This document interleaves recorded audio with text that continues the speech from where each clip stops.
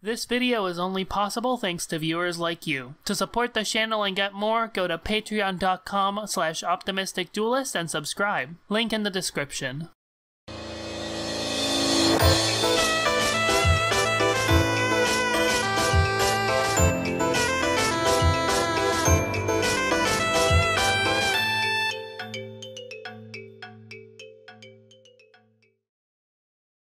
Hey everyone, I'm your host, Optimistic Duelist, and welcome to another episode of Homestuck Explained. This time we're revisiting the Exiles, so we can cover 2 points I ended up glossing over last time before we officially move on to the beta kids. So let's dive right in. Now, I breezed over this in our last video, but it's really worth exploring the relationship between the Exiles and democracy in Homestuck. By its nature, Sburb is a kind of test, not just of the kids playing the game, but also of the society that created and nurtured them. And in that respect, the Carapacians serve a pretty interesting purpose because, by their nature, Carapacians are highly flexible and reactive entities. When the kids enter their game, they bring cultural detritus, not only in the form of physical objects, but also in the form of ideas. Ideas that they largely got from their societies. And I don't think it's much of a stretch to assume that the role of Carapacians, and especially Exiles, is to become inheritors of that society's ideals and values. That basically comes to pass with the Troll session. The society that Spade Slick and his entourage set up seems to be a fascist, might makes right sort of society devoted to profiteering and money-making. Not much different from Alternia. And also like Alternia, it's an ultimately futile attempt at society, usurped and commandeered for the purposes of Doc Scratch. The Beta Kids session, though, presents us with something fairly special, and that's the idea of democracy, as all of the Beta Kids, with the arguable exception of Jade, are Americans, and the Exiles that aid them seem to absorb some of the best of America's ideals. Ideas like liberty, reason, civility, and equality. Such as, for example, the idea that a peasant could rise to become a mayor and play a prominent role in politics for the good of the people. We can and have spent lifetimes arguing about whether or not America in real life lives up to these ideals, but the ideals themselves are genuinely noble and even inspiring. And that is what the Exiles seem to absorb, the optimistic, hopeful promise of the American dream. It would be a tall ask to require a bunch of teenagers to not only survive their game and reach godhood, but also do the hard work of growing up while accurately remembering all of the best foundational principles that made their civilization possible. So, it does make a lot of sense to have an existentially default race of people who can flexibly internalize and build upon those principles, especially if that same group of people can later be guided and directed by the fledgling gods. What's more, Homestuck deliberately singles out these virtues of American society as wise, important, and valuable, by repeatedly associating them with the symbol of light. These ideals are, of course, best embodied by the symbol of Cantown, an imaginary society standing in for the promise of the eventual real thing. The cans that make it up representing more than just a physical space the town would occupy, but also the can-do, go-getting American spirit, perhaps best captured by the mantra, "Yes, we can." Rose says herself, "The preservation of Cantown has tremendous symbolic importance. We're all that's left of our respective races, Kanaya. We are the light of civilization. It is our responsibility to carry the torch through the abyss whilst keeping it lit, and set it upon the hearth of the new world. Its light, our light, will spread throughout our creation, but only, Kanaya, only if we respect the light of civilization itself, if we respect the light of democracy." The second thing I wanted to mention doesn't have so much to do with Exiles themselves, but the command stations they use to interact with the players.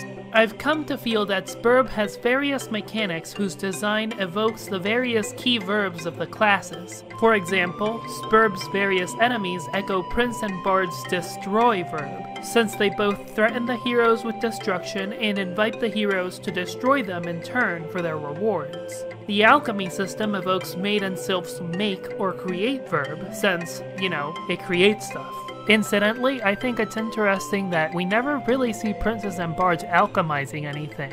The closest we get is seeing that Dirk created whatever this abomination of an outfit is, and the tricksters trying to alchemize a sword for him and just ending up with his regular katana again. Gamzee never seems to alchemize anything whatsoever, and Eridan played through his entire game with a gun he found on Alternia. Even when he upgraded to his science wand, he had Kanaya, a sylph, make it for him. The server player mechanic has server players act in a role of service for the benefit of their client, and client players in the role of receiving service for their own benefit, echoing the knight and the page respectively. And the Grist Torrent application lets players steal grist from each other, echoing the thief and the rogue. Here it's worth mentioning that Dave is particularly effective at being a server player, to the point that he ends up assisting both Jade and Rose. While Vriska, a thief inclined to steal for her own benefit, and so as existentially at odds with the role of a server player as possible, is particularly terrible to her server player.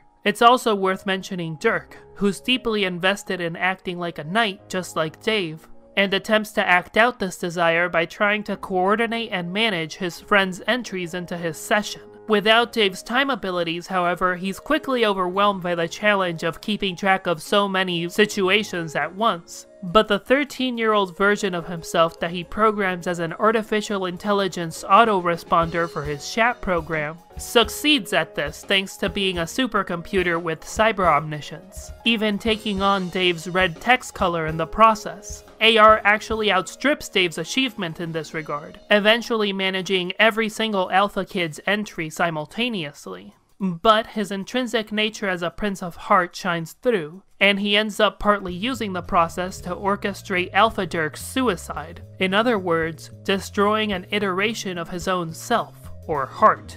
The Oracle Clouds on Skya let heroes who can peer into its skies glimpse the things that it sees and knows, putting them in the role of seers or mages. And the horror terrors in the Furthest Ring sometimes select players for relationships of mutual service, which when heavily indulged can evoke the dynamic between the magician classes, particularly the witch, and their familiars, all of which finally brings us to the command terminals. I believe using these machines to issue commands puts an individual in the position of a Lord or Muse character, by definition. The main role of a Lord or a Muse is to command reality or other people to carry out their will, either through direct orders or inspiration. Which class specifically is invoked probably just comes down to how the individual interacts with the command terminal and the power it gives them over the person they're viewing.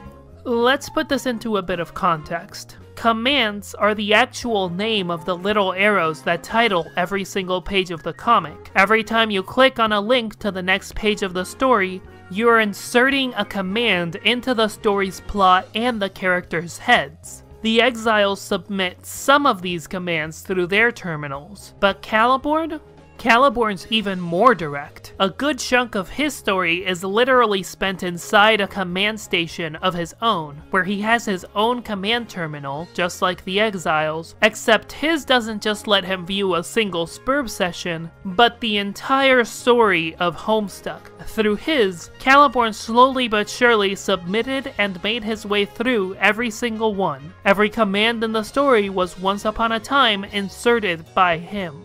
And Calliope spends most of the narrative playing along, until eventually his time to play his game runs out, and she's able to dominate over the narrative, defeating Lord English and ending his reign of terror once and for all.